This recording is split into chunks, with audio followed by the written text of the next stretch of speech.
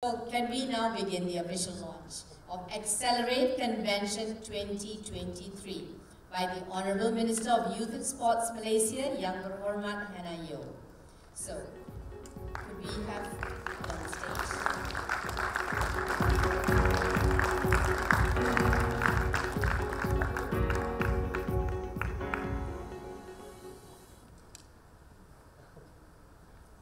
Thank you. Distinguished guests, ladies and gentlemen, thank you so much for inviting me to come and launch today's convention. When I received the invitation to come to this event, I was a bit confused. So usually we get a lot of invitations and we have so many ministers, different ministries with different roles. And we will always try to pass on the invitation to the right ministry so that we do not overstep our boundary, launching things that we're not supposed to launch. And so when I got the invitation for this convention, I said, am I speaking to youth? Not really, but they are professional speakers. And so I said, I don't really know how that's connected to my ministry. But they say, no, please come.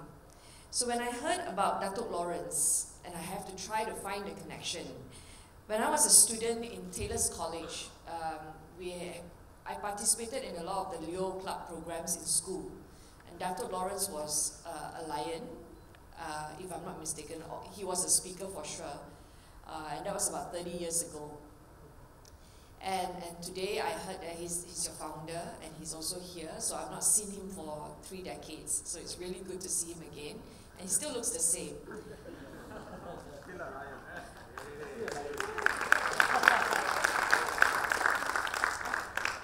When I was in the holding room, I asked the organizer, who is a professional speaker?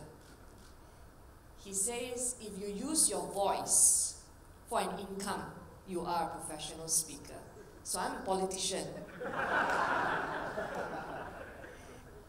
And I'm certain now I am qualified to come and at least share my experience. So we have a lot of challenges the moment we are invited to speak and when we own the stage. I want to just share with you my personal experience. I've been in politics for since I was 29 years old, in 2008. The other day, I was with our Prime Minister, and he reminded me of my first political rally, the first time I got on a political stage to speak, because he, Datuk Sri Anwar Ibrahim, was made to introduce me on stage, my first rally. I grew up as a leader, student leader, so I was very familiar to speaking on stage in school. My first public speaking event was a competition when I was 13 years old to enter a storytelling competition. I remember being trained and groomed for that session, and my first story was about the first banana. That was the story given to me. And to illustrate that story, you have to use, facial expression, hand gesture, and all that. I still remember everything my teacher taught me. But when I graduated and unexpectedly thrown into politics at the age of 29, that was an unfamiliar stage for me. And every time, when you are invited to an unfamiliar stage, it's not easy to say what you're familiar with.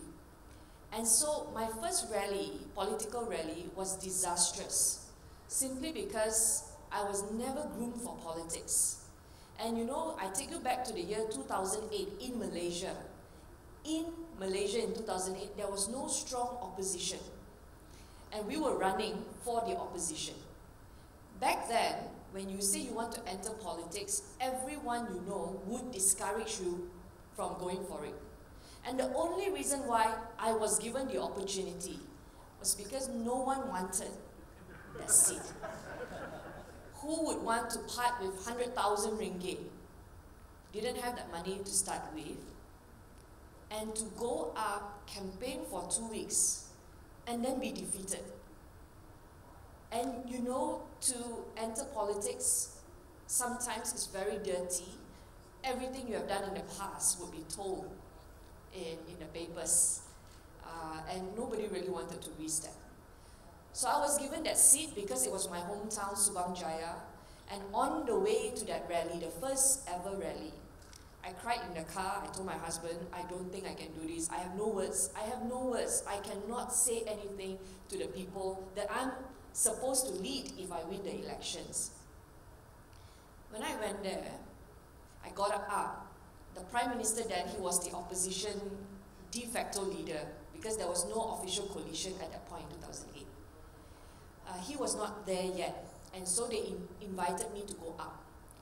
It was about this size. No tables and chairs. It was just by the roadside. People were just standing around, curious to find out who would the opposition send to represent them in this hometown of mine. So I got up and I introduced myself like this, giving you some background of my school days, my history. I spoke about the first banana, I think. I can't really remember. And then I quickly sat down because I really felt at that point, here I am, just 2 weeks to burn time, just to occupy that space. I'm not going to win. I'll go back to work. I'll just experience this campaign. After I sat down, and then I realized they said, oh, the event really has not started. We're just trying to kill time. We're waiting for Datuk Sri Anwar Ibrahim to arrive. And then they called me up a second time. And by then, I had no content because I didn't know anything about politics, apart from the fact that I just want to give it a try because everybody says you cannot win.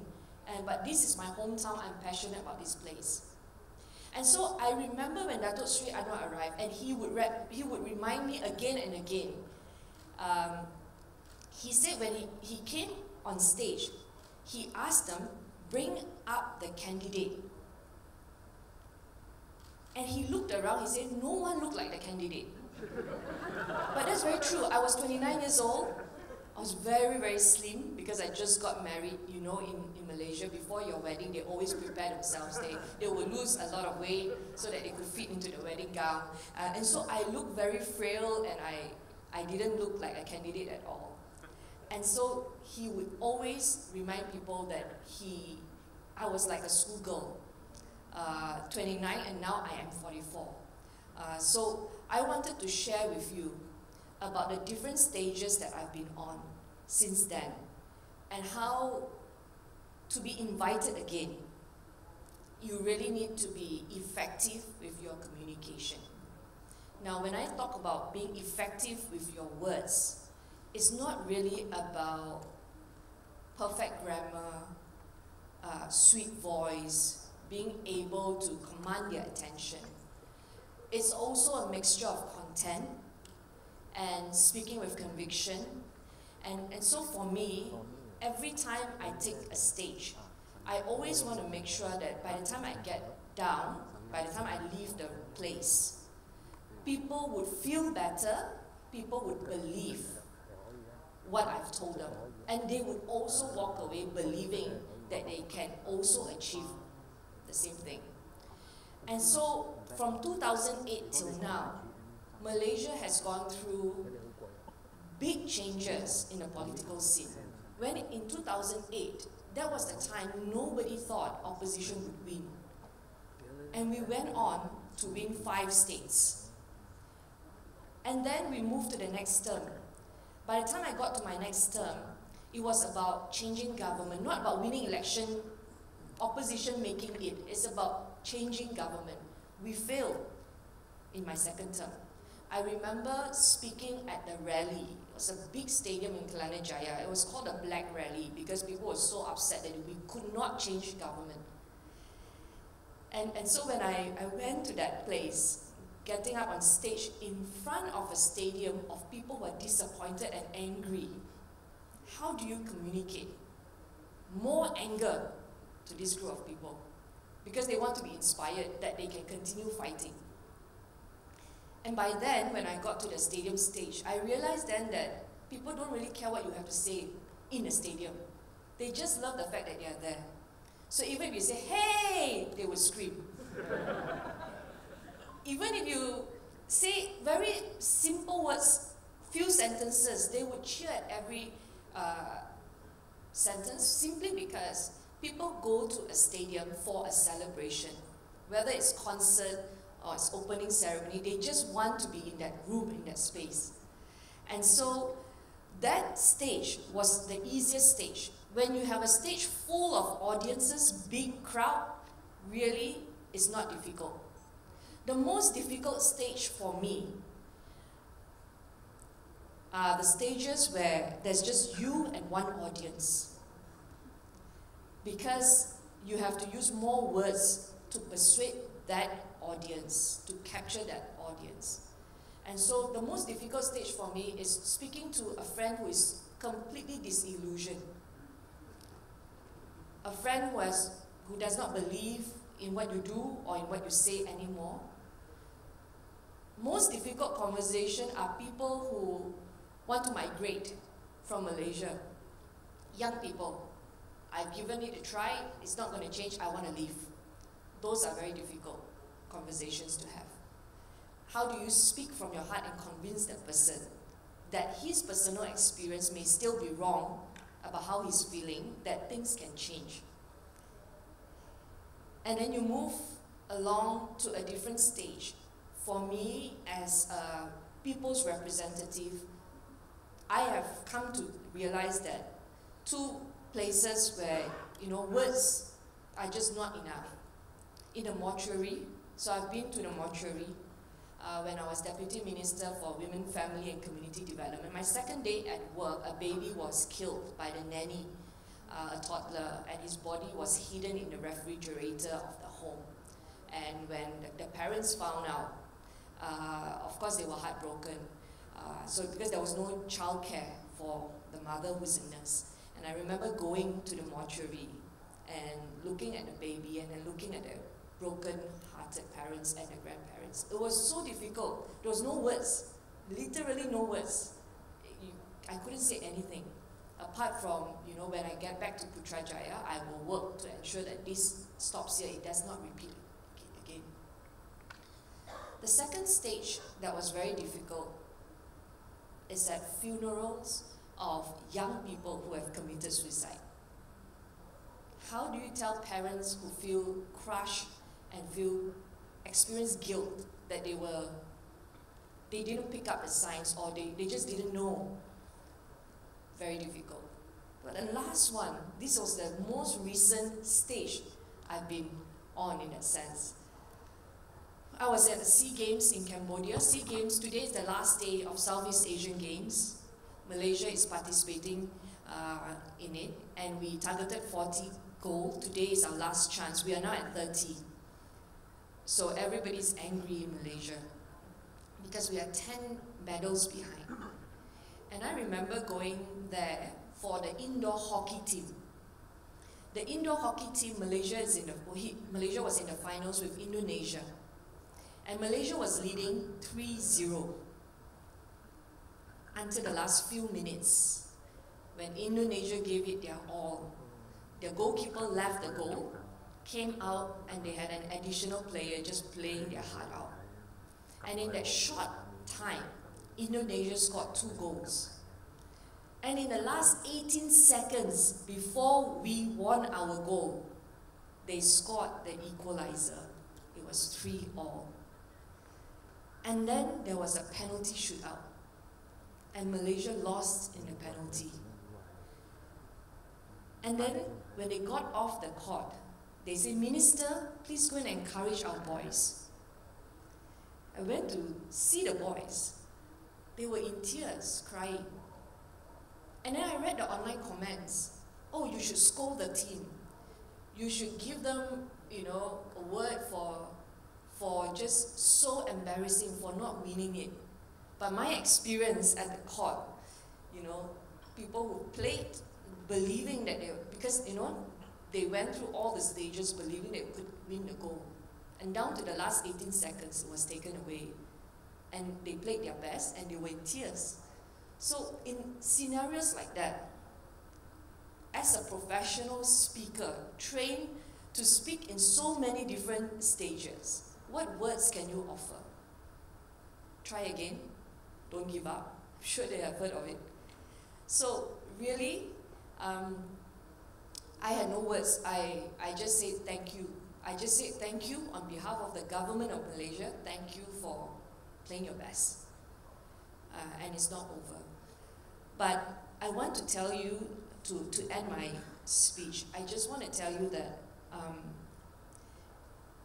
the audience will always be able to sense sincerity and conviction. Whether your words are coming from a place, a very honest place. And in today's society, very few people can find honesty in the workplace or even at home. People struggle to find honesty sometimes. And so when you have an audience and when you want to capture that audience, be honest with your words, because maybe they have never experienced honesty. And if they experience honesty, they will believe everything you say. And they will walk away believing that, you know, I can do this, I can do this. And so fast forward, after 4 elections, we went from not being able to win as an opposition to winning states and to change government. And we have been able to change government since then, 4 times.